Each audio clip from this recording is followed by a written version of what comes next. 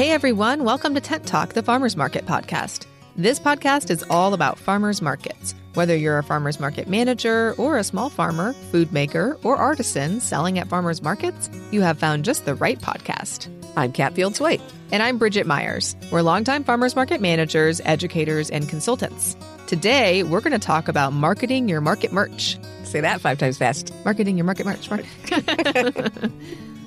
Today's episode of Tent Talk, the Farmers Market podcast, is supported by Square, helping small farmers, food makers, crafters, and market managers increase their incomes by making it easy to process credit and debit card sales on the street and in the tents.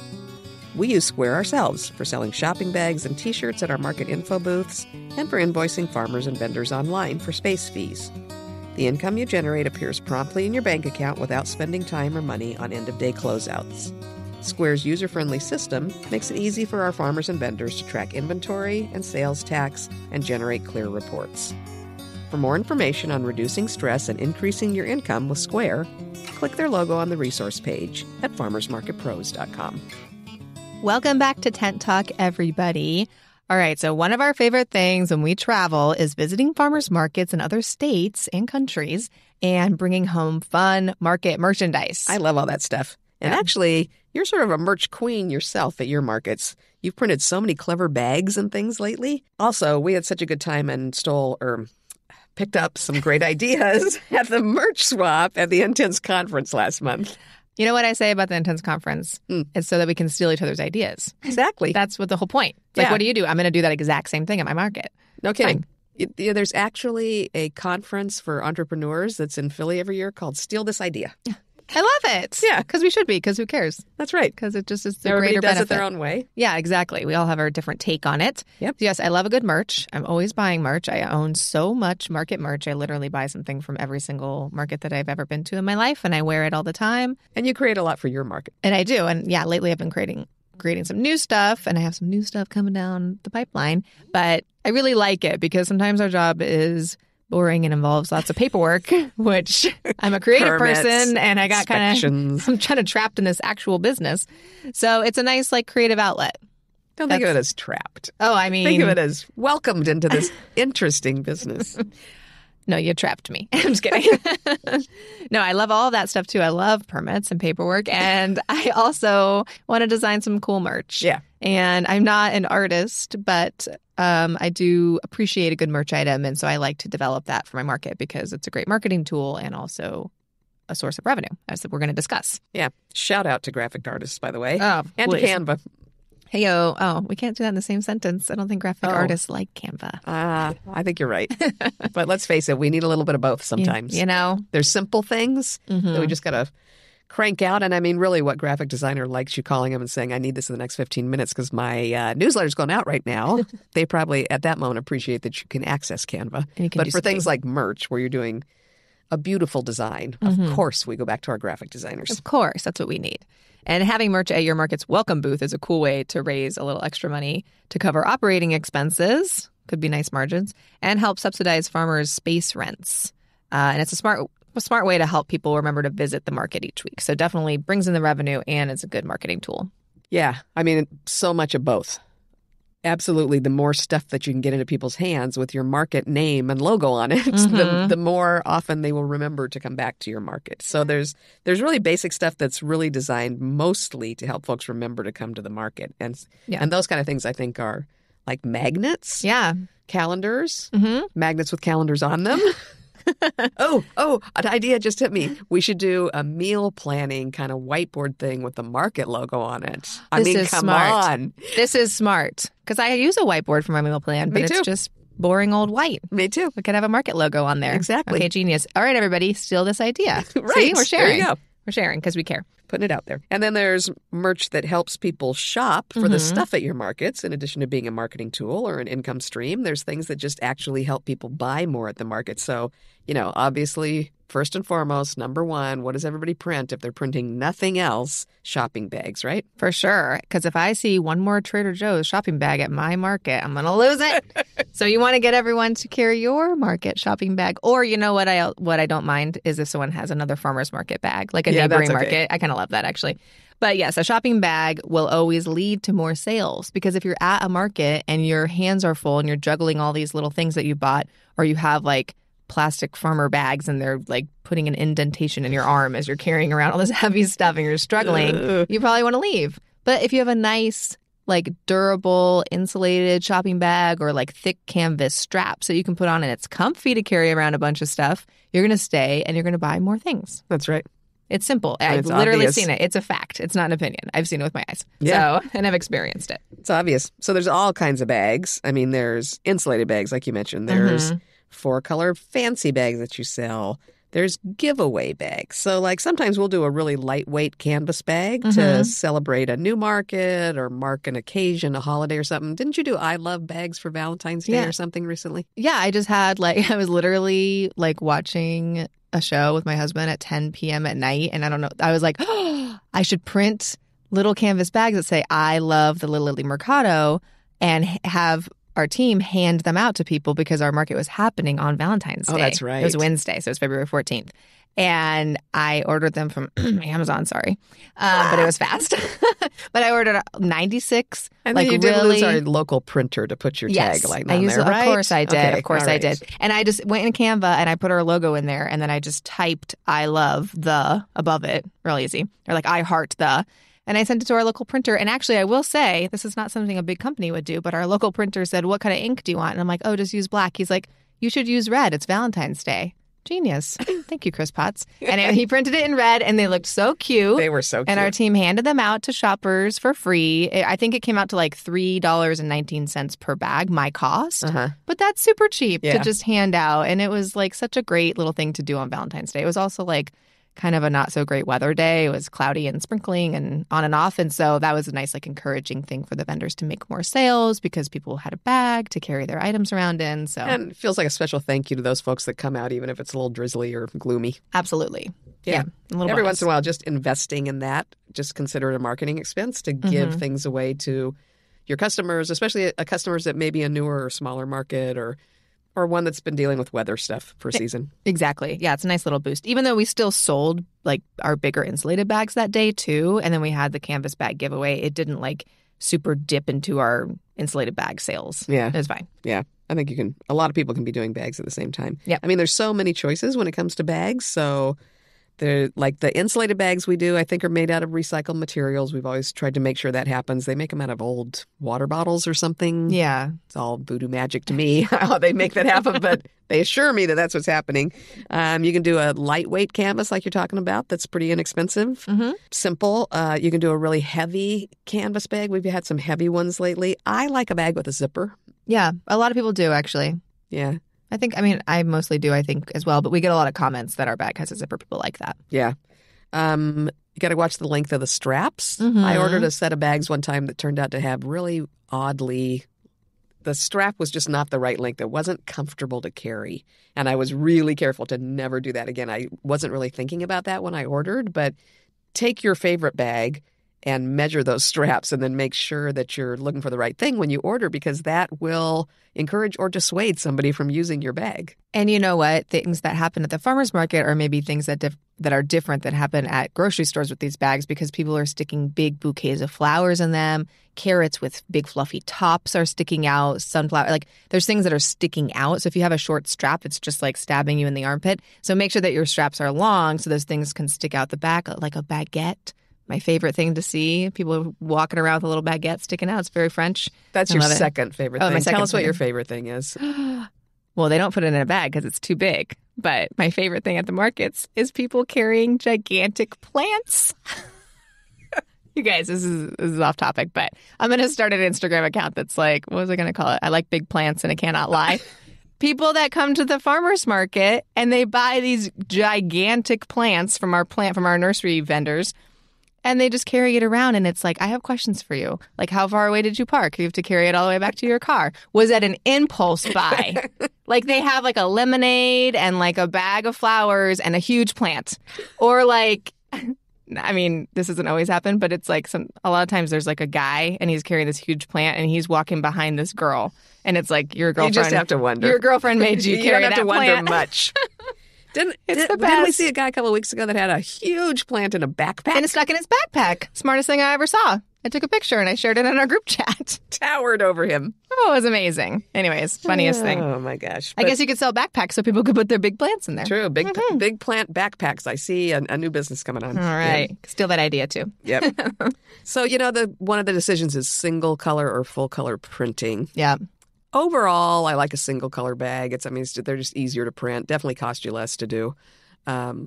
And I think they're kind of more hipster. You tell me, youth there. Oh, now I'm a Youthful youth. person. Now I'm a youth. More youthful than me. Let's say that. And what do your kids say? Are they inclined to wear 4-color shirts or carry 4-color bags? I don't think so, right? It's single color is kind of the hip thing. I think, yeah, for people shopping. I mean, which kids? My kid that wears like Minecraft shirts, that's a lot of colors. Too many colors. Yeah, I think that maybe simplicity is good. It's also, what I like to think about when I see a busy bag, sometimes they're really beautifully done artistically. But when I think about a bag, like what's the purpose of a bag? I want my customer to be carrying that bag, and then I want someone across the street to be able to read what's on it. Right. So maybe like a plain color and a one-color print that has your market name pretty big and obvious, or like your big logo, like just a logo. You don't have to say much more. You know, we've done a lot of stuff with logos. We have had over the years sort of a continuing series of each bag has our logo really big, and it always says San Diego because that makes people want to buy it that are tourists. They want to remember where they got it. And then we have oftentimes, both on shirts and bags, used a vegetable or food-oriented pun. Kat loves a pun. I do love a pun. Let me tell you. You know. We use it in our email newsletter headlines. We use it on our merchandise. And I do think people get a kick out of that. And because that changes kind of each year to a different design with a different pun on it, we have people that have collected a whole series of bags. They love it. Yeah. They love it so much. Yeah. The dawning of the age of asparagus. I'm going to put that on a bag. We haven't put that on a bag yet. We use it for our thinking. newsletter That's a lot right. when it's asparagus season. But yes, Oh, we things might have like to that. go there. We haven't used that one I yet. know. That's I fun. do like it. Yeah. I just saw a meme and it was like, asparagus grows out of the ground in a way that looks like someone's trying to prank you into thinking this is how asparagus grows, and they just like stuck it in the ground. That is what it looks like. It is what it looks like. Like someone just stuck it in there and they're like, look, this is asparagus is growing right here. It looks like a joke. Anyways. Okay, I'll stop sidebarring. What are we using now? We have an artichoke on our yeah. bag, and it says I get all choked up about local food. Yeah. It's been popular. So cute. People love it. They loved that shirt that said, shopping local gets me egg-cited, and it had an egg on it. So simple. I like People that went one. Yeah. crazy for it. It's my husband's favorite shirt. So those are good. Yeah. Now, sometimes like on a special occasion, we'll do a limited edition shirt that is very elaborately printed. That's got, an actual commissioned piece of art from one of our artists. We just did a 15th anniversary bag for one of our markets, and had a really beautiful drawing with some color in it that one of our artists did, and it showed the community sign and the market in front of it, and it was fun. That was on a really heavy-duty canvas bag with a zipper, and we charged more for those. We kind of said, this is our anniversary bag. Help us celebrate our anniversary and pay for our traffic control. And it was a limited edition. We only printed so many of them. We won't print them again. And people got really excited and paid a little more for those bags. They really liked it. And that artist had a booth at the market. She's not a regular vendor at our markets, but she kind of travels around. And so for part of the time that we were selling that bag, she was there selling her artwork. She was doing some live art. She has postcards. She had postcards with that image on it. And we were like, hey, the person that did this art has a booth right down there. You can go see her. And people really liked that connection, and she loved it. Yeah. So you can work that kind of thing. And it's fun when you can use something that one of your vendors creates to add to your merch. Yeah. Smart idea that Chicago Green Market does. They have a robust fundraising program. I mean, they do a whole bunch of Friends of the Market kind of fundraising and that kind of thing. And they print limited edition merch that only goes to people who donate over X amount to the market as part of the Friends of the Market program. And then their staff is trained to spot that limited edition bag or hat on somebody at the market and walk up to that shopper and thank them for their support. It's brilliant. So smart. That is so smart. It is. That is great. I love that. Yeah. So there's all kinds of things you can do with merch.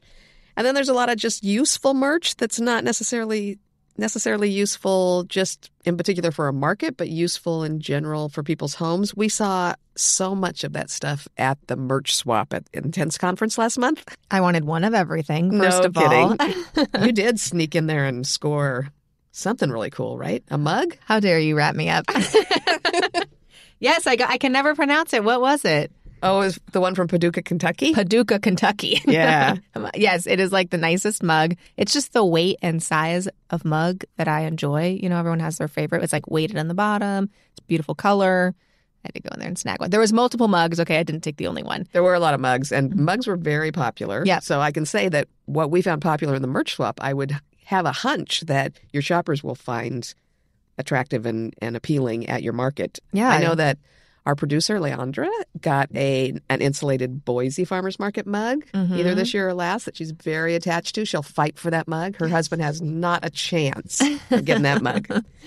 So it's good because you use it a mug is something maybe you're drinking out of every day. So like think about marketing. It's like, oh, that's reminding me to go to the market because I'm drinking my coffee out of this. Exactly. Yeah. Tuscaloosa Farmers Market, I think that's the Riverside Farmers Market that's down there.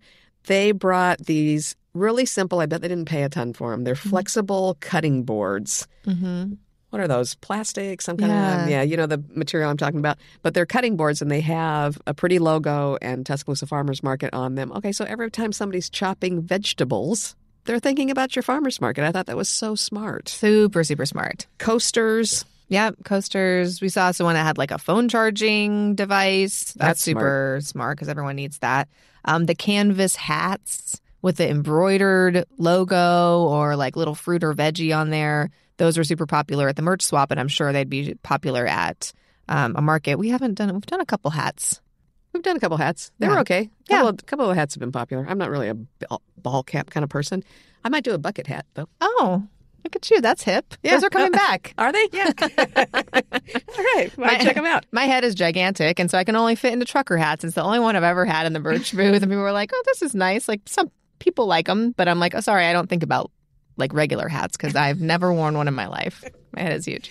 But hats are good, especially, I mean, hats are great because you're outside and people might be like dying because it's sunny and they didn't bring a hat and they forgot that they're going outside to hang out. So true. We've never done sunglasses, but I've seen people do that. Oh, yeah. That Branded can be sunglasses. a thing in a really bright place. Water bottles, always good. You can use those at the market. You can use them elsewhere, and it'll remind you of the market. You need something cute on those. And if you have water bottles, you got to have those stickers because people really get about collecting the stickers to put on the bottles now. People are into the stickers. They are. Yeah. Yeah, it's a big thing. That's what the youth's like. That's what the youth's like. We've heard that. Heard that. And then going away from the youths, or maybe they're back, and maybe the youth like these too, kind of old school, but still popular, tea towels. Oh, yeah. I can't believe the number of markets I go to that are selling really cute kitchen towels, and I think they sell. Yeah, and food related. Yeah, so it's exactly. great. That's a nice tie-in. Yeah, still in the kitchen while you're doing your things. Yeah. Tourist like bags, postcards. I've seen postcard sets that are pretty cool. Yeah, and that's pretty like low overhead. The postcards, just put them in a little set. It's a nice marketing tool. It's a nice thing for tourists. They'll buy them. Or just for folks in your neighborhood that want to send a note to somebody. Around the holidays, you can have different kinds of cards available too. Right. Oh, yeah. People like that. I do want to throw one thing in here in terms of merch that is not branded. It is not necessarily going to get people back to your market, but I love them so much. And that's our Just Makes Macrame, who sells at the market and brought to the conference her crocheted blueberries and pickles and little chickens and bumblebees. So cute. The cutest. Those kind of merch items would be great too. They don't have to be branded. Right. I mean, it's nice to use it as a marketing tool, but you don't have to. You can just offer something in your booth. I mean, maybe just be careful of not overstepping onto your vendors, kind of what they're selling at their booths, but offering your customers something that is farmers market related. Yeah, something fun. And it's nice to have something for kids. Yeah. So we've had fanny packs. Those can be handy for kids. More kids stuff. We've done little stickers. We do child-sized T-shirts, which like leads us into T-shirts. Yes. Which is a whole new ball game. It's a big subject because you have to deal with sizes. Yes. I mean, there's merch that comes in sizes and a one-size-fits-all merch, like a bag.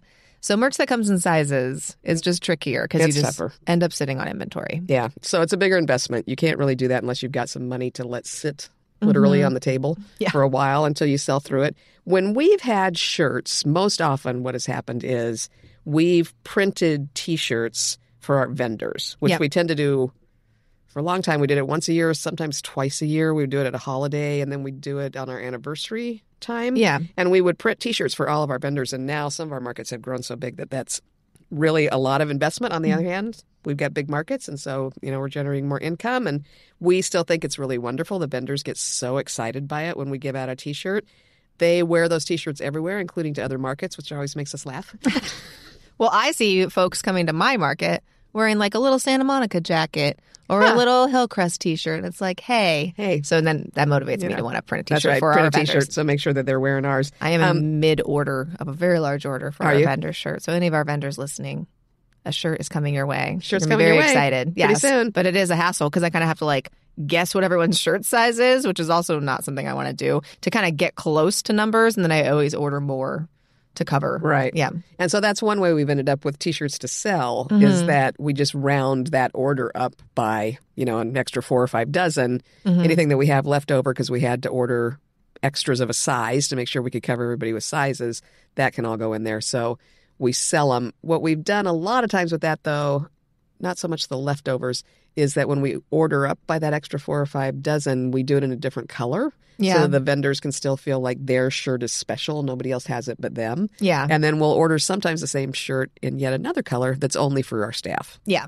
Yes. I always try. We have had times before where our staff is wearing the same shirts that we give our vendors, which is fun because it kind of like links us together. But then it's also like a little bit confusing. And I don't want shoppers thinking that like the vendors are our staff. Right. Just because sometimes vendors don't know all the answers to the questions and things like that. And I don't want the vendors to be like peppered with questions from shoppers about the market in general. That's why we have a staff. So kind of delineating that a little bit. Yeah. But yeah. Yeah, now we always put market staff on the back of the shirts. Yeah. Farmers market doesn't just happen. Things to point out that these are people that are working at the market. So typically then we try to sell shirts that are a different color than the staff or the vendors, even if they have the same design or the same pun or something on them. Yeah. It's good to get everybody in your merch, though. And the vendors really appreciate it. They think it's fun. Some of our vendors still wear the shirts that we gave them like 8 years ago. They still wear it to the market today. Like, they love it. Will at Subs Panini has that 24 karat. Oh, 24 karat, yeah. Yeah, with a little carrot Grin on and it. carrot. Yeah, grin and carrot. Yeah. That's what it said. It has been Little Lily Mercado. So cute. They still wear it. That was an old one. I like seeing the old ones. They're fun when they come around. Yeah. But people do love T-shirts. So if you can manage the inventory, if you've got some money in reserve that you can invest in that and having those around, because they might take a while you got to order a pretty big order to not pay an arm and a leg for T-shirts. The more you order, the cheaper it is, because once those printing presses or those silk screeners start rolling, they can knock out so many so fast. But those first ones take a lot of time. If you've got that to invest, certainly people love to buy market T-shirts. We've sold a lot of market T-shirts. We have purchased a lot of market T-shirts. I have a whole closet full of my favorite market T-shirts. Yes, and I love buying market T-shirts at other markets. Yeah. So I am my own target audience here. So I try to always print a shirt that I would buy at another market. Make it like simple but personal enough to your market. I don't know. I mean, and everyone kind of likes a different thing. But having something that's of value that doesn't just... I mean, maybe have a shirt with just your logo on it, I guess. But I think it's kind of cute to jazz it up a little bit. Right. Have something special. Have something new year after year if you're going to do a T-shirt every year. So, right. Yeah, that can be nice. And it's nice in that situation, too, to make the extra effort to order a few that are XXXL. Yeah. And to order some kids' T-shirts so that, be inclusive. Understand that there's all kinds of people that come to your market in all shapes and sizes and ages. Yeah. That's always really helpful. It's really nice when folks are like, oh, I need a 4XL. And it's like, oh, we have that. And, it's always like nice for them because I think even vendors, it's hard to stock all those sizes all the time. And so it's nice for those shoppers to be able to get something at the market that they can wear and they feel really good about it, just like everyone else who's getting a shirt. So, Yep. Good kids option, too. Yeah. So if you're going to use merch to produce income in addition to marketing, there's some things you got to think about. So it's just like any vendor that has to look at what should they be selling and at what price should they be selling it, and making sure that, I would say in the case of the market, if it's an item that's going to give you some marketing push, maybe you don't have to make a profit, but you're still going to need to make sure that you break even, most likely. You're not going to want to be putting a lot of merch out there that you're losing money on every time you make a sale. So there's a lot of things to think about when it gets to that. One is the item cost. And I think, Bridget, you had just bid an item that we had produced over and over with the same vendor, the same supplier, and you actually bid it out to determine whose pricing was better. And a lot of times there's a lot of elements to that. Like maybe the basic shirt is priced cheaper at this one vendor, but the printing is is more expensive, or there's something, they charge a higher setup charge. So you have to look at all the numbers when you're making those calculations. Yeah, because everything, they could say, oh, this shirt is like $6, but then it's like, oh, there's a setup cost, there's a shipping cost, there's this is how long it takes. And then also if you have like a sponsor that's helping pay for the shirts, it's like you want to get them the best price, and so they're not paying, the most expensive printer in town to print for these. So yeah, just trying to figure out, best cost on that. And if you have time to price it out, which honestly we rarely do, we're always like, oh my God, we need a shirt. And we just call go to our fastest most dependable guy. And a lot of times, you know what, even if we cost it out and it's a little bit less to go with somebody else, we end up back with him because he has done such a good job for us and comes through when we're in a rush. And we do like to patronize local printers as opposed to ordering out. Yeah. But then you can't just look at what it costs you to print it. You need, number one, make sure the setup cost, which always applies, is in there in your total. You're going to add up all of your costs, and then you're going to divide it out by how many of those you've got and decide on your price, what you're going to sell it for. So make sure the setup cost is in there. Make sure shipping is in there. A lot of times there's a shipping fee. Even if you're getting it printed locally, they have to pay to get the actual shirts shipped in, and a shipping fee will turn up on your invoice. Make sure that shrinkage is included there. Now, I always count for like 12% of shrinkage, and by that, I mean that I start out with 100 shirts, but I really only sell, 88, because we give some of them away. We'll give somebody a promo shirt. We'll give one to a board member. We'll give one to a vendor that's having a rough day, and we just want to give them a little boost. And then some get quote-unquote lost. I mean, they just do. Things happen like people grab a T-shirt because they forgot to wear their uniform shirt to the market and nobody writes it down, and it just kind of fades out of inventory, or, it rains and we aren't quite quick enough to pick the shirts up off the table, so some get wet to the extent or muddy or what have you that just can't be salvaged. So there's going to be some, what they call in retail, shrinkage. There's some shirts that just fall off your balance sheet that didn't really get sold. So I've had enough experience at it that I just have a percentage now that I build in when I'm figuring out prices. And related to that, I think recognize that if you're in an info booth and you have stuff on your table, some people think it's giveaways. True. So I've seen people pick up our bags and kind of walk away, and I'm like, oh, hey, we're selling those. And, they're not doing it. They're not trying to steal it. They're like, oh, sorry, I thought you were giving these away because we're the info booth, which happens at a lot of info booths, or if they're at like a trade show or something, they kind of have that mindset. So have a big old price sign for sure with your merch, and that'll kind of avoid that kind of awkward conversation, or people might take it and you might not see them. So then that's walking away from your table. Yeah. So shrinkage in the retail world can also include theft, shoplifting and things. I think we don't have that happen as much, but as you say, there's probably some unintentional things that happen like that. We find it's a big deal actually for us if we're not really careful to keep our merchandise secure.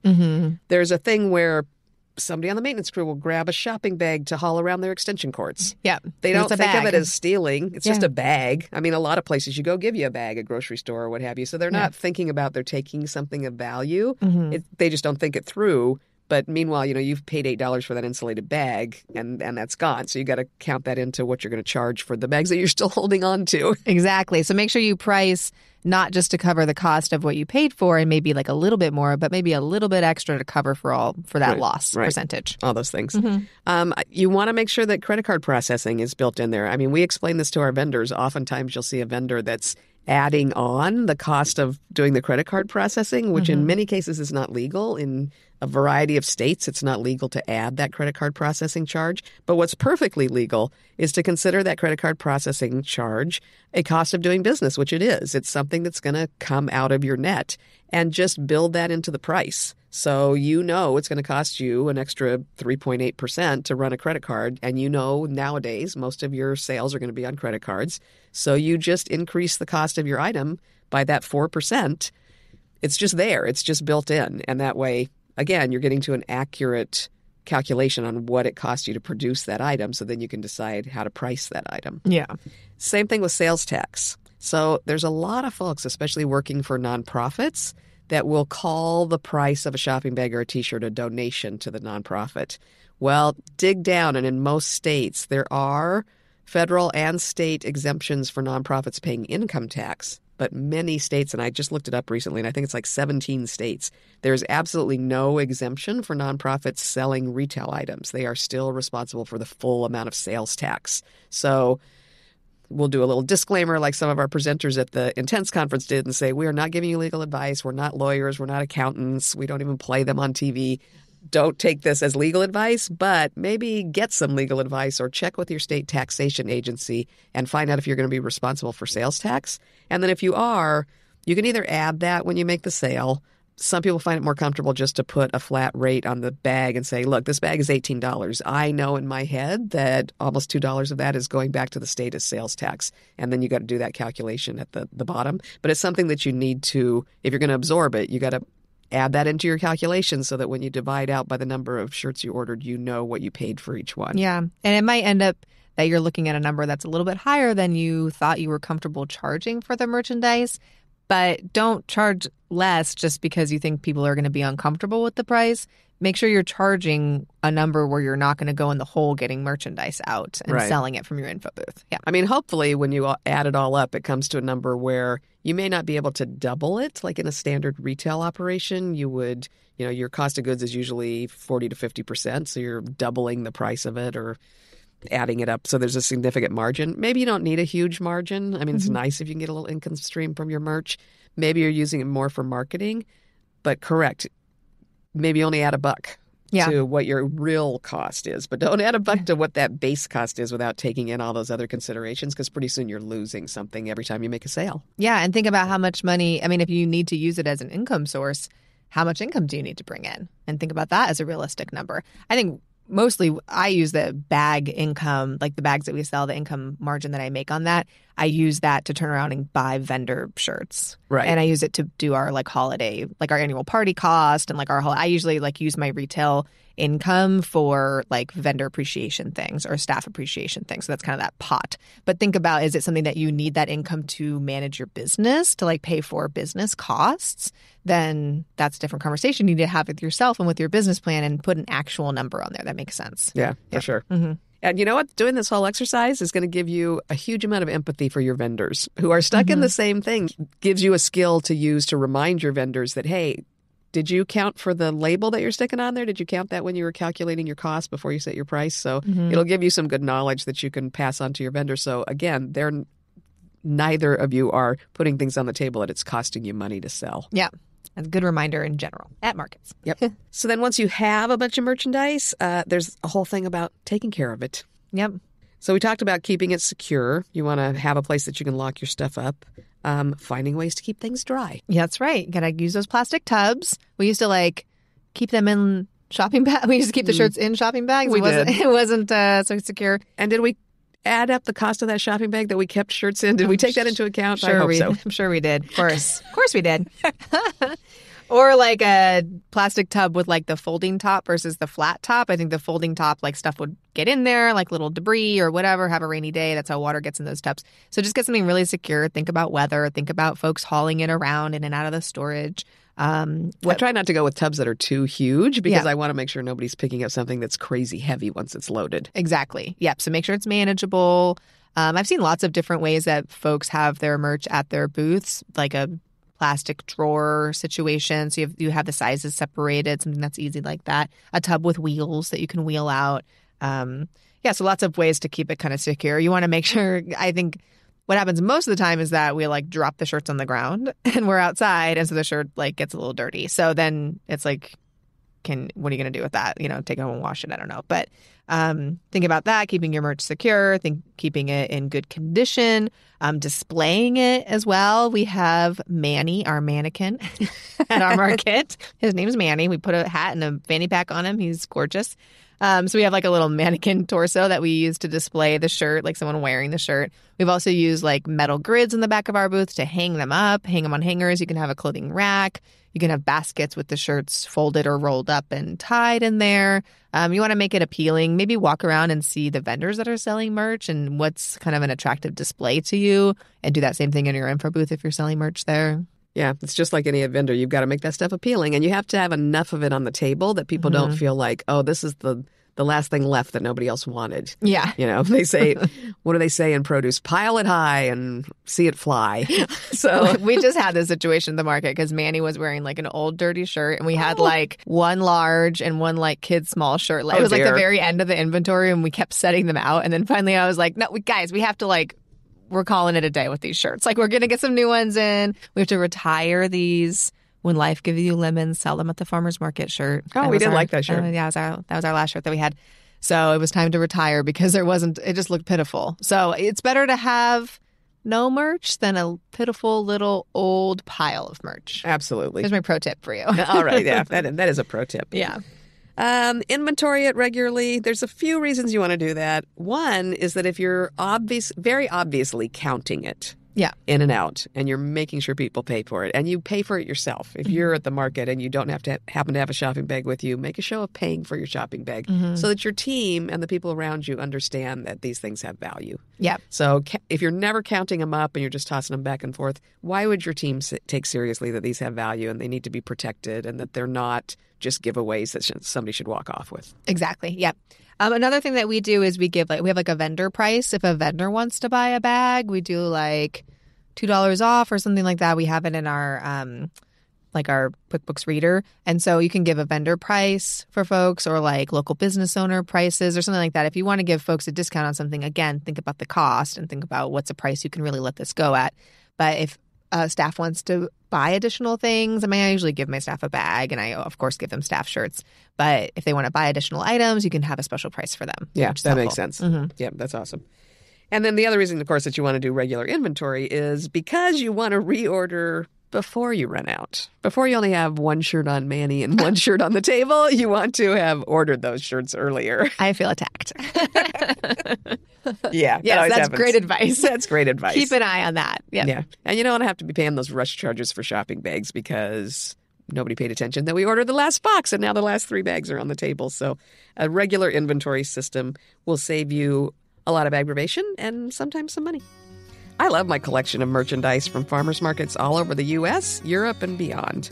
Those bags are handy for shopping wherever I am. Glancing at a kitchen towel from a market in New York brings back fond memories. And using a magnet from our newest local market to stick my meal plan to my fridge reminds me to go. Because heaven knows I don't have time to shop at my own market. Merchandise can be an extra income stream, and it's always a clever marketing tool.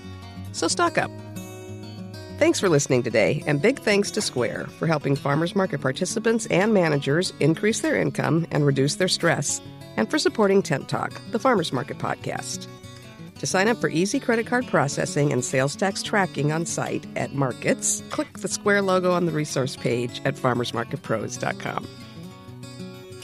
Thanks for listening to Tent Talk today. Please leave us a review on your podcast app or wherever you listen to Tent Talk. Let us and others know how you're enjoying the podcast. Be sure to subscribe so you don't miss the next episode of Tent Talk. Connect with fellow farmers market folks in our private Facebook group, the Farmers Market Pros Community, and follow us on Instagram at Farmers Market Pros. Find online education and other resources at farmersmarketpros.com. Tent Talk is brought to you by Farmers Market Pros, where passion meets profit. Tent Talk is hosted by Kat Fields White and Bridget Myers and produced by Leandra Hayes, with original music by David Mead. Tune in next week for another great episode.